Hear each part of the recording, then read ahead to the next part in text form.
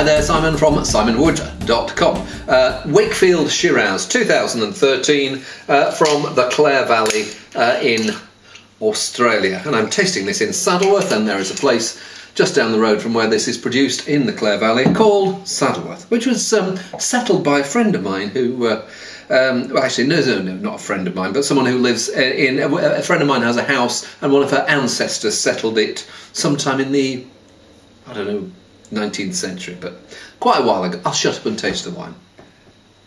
This is warm, plummy, earthy, hearty. This is what you want from Australian Shiraz. There is that bold, real punch of fruit, but there is a sense of place about it. So there is a little bit of the bay, there's a little bit of the mint, the eucalyptus, but there's this exuberance of fruit. But it's not so exuberant that you want to turn the volume down. The Clare Valley Shiraz for me also has this slight earthiness, and it smells like there's a little bit of that in there too.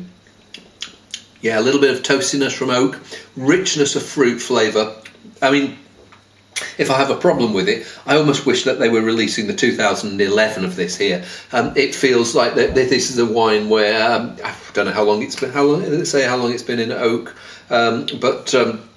It can't have been out of oak for all that long. We're in summer 2014 here, and it's an 18-month-old wine. It feels like a wine I want to see when it's about 3 years old. But there's a juiciness, there's a generous. This is warm-hearted, chocolate and berry, and this earthiness, and these not so much the eucalyptus, but it feels like more bay-like. But I like that.